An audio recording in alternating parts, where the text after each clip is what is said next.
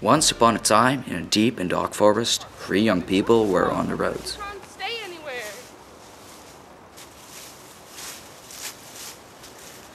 Look, there's a light in the house. Where's the light? There it is. We've got to walk towards it. You're right. Maybe we'll find safety there.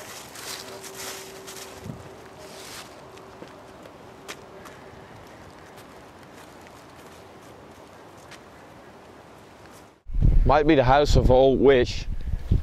Don't be silly. It could be something good. I mean, it's a light, right?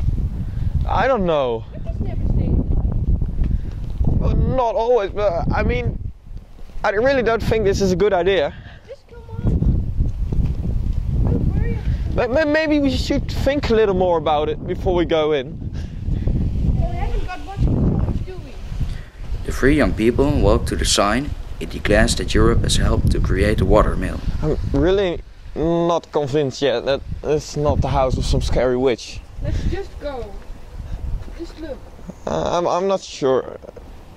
Maybe we should just look for... Wait. There's a sign. It's about Europe. Oh, then... It's Europe. It's safe. yeah, it must be. Come in. It's warm inside.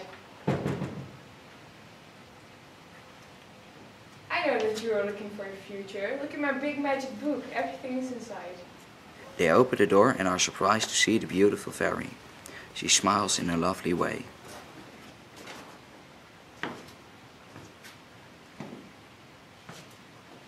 Your future is inside. Your future is a united Europe. A united Europe guarantees you that you will live in a safe place. The three are looking in the shining book. The lovely fairy tells her visitors that it's not such a long time ago. There was no peace and there were no real democracies. Before the countries started to work together, there were many fights between the leaders of the European countries. That caused horrifying wars and a lot of misery for the common people in Europe. After those wars, the countries were poor and the people were exhausted. Then the democratic leaders decided that the time for war had to be over. They decided to work together in the production of coal and steel. That are the materials where weapons are made of.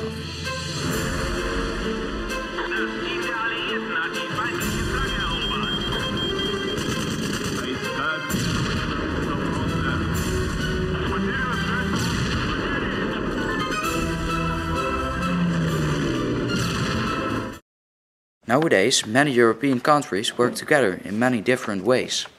Not only the leaders, but in an increasing way the people are more and more interested in everything that happens in Europe. There is almost nothing anymore in which Europe has no influence.